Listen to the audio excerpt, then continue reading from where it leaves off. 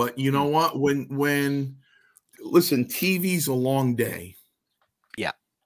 It's a long day, TV taping. So I'd always walk in and you would see the exact same thing. Andre playing cards with Arnold Skolin. Then you saw a bottle. Then you saw 2. Then you saw 4. And then you saw the box wine come with the nozzle. You know, he'd go through a couple of those. And you know, I remember getting out of the shower and they'd be on the floor and I'd kick them just to see if they were empty. And by God, they were bone dry. You know what I mean? So did anyone ever call him out on it? Are you out of your mind, Andre? Andre was the boss. Yeah. Listen, nobody called Andre out on anything. No, Andre got to do whatever he wanted. It was his ball game.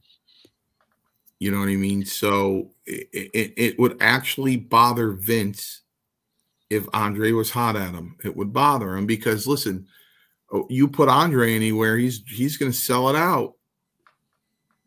You know what I mean? I'll never forget when I was 9 years old in 1975 and there was wrestling at Stanford High School.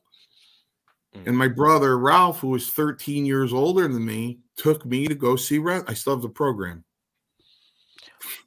What would have happened if Vince McMahon walked backstage and you were sharing a bottle of wine with Andre? He did nothing. Yeah, because you were with him. But if you were there by yourself drinking a bottle of wine or drinking a can of beer before your match, would you have gotten away with it? Yeah, no. There was no booze in the dressing room. Those guys didn't know. No, but boy, were they thirsty when those shows were over. I mean, I think I hated it even more because the emphasis on it was so great. Where's the beer? I need a beer. Where's the beer? Where's the beer? Where's the beer? I want a beer. Where's the beer? Where's the beer? I mean, these guys were like crazy for it, you know, and I just didn't drink.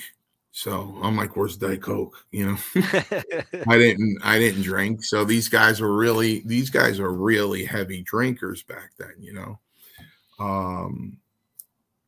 But no, there was no smoking in the dressing room. There were a lot of smokers there.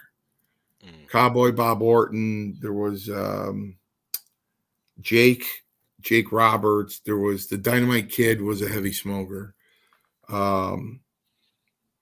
You know, Vince they get word of Vince coming down, and it was like, you know, smoking in the boys' room in high school, and the teacher was good. They all put him out, and Vince can't. Hell,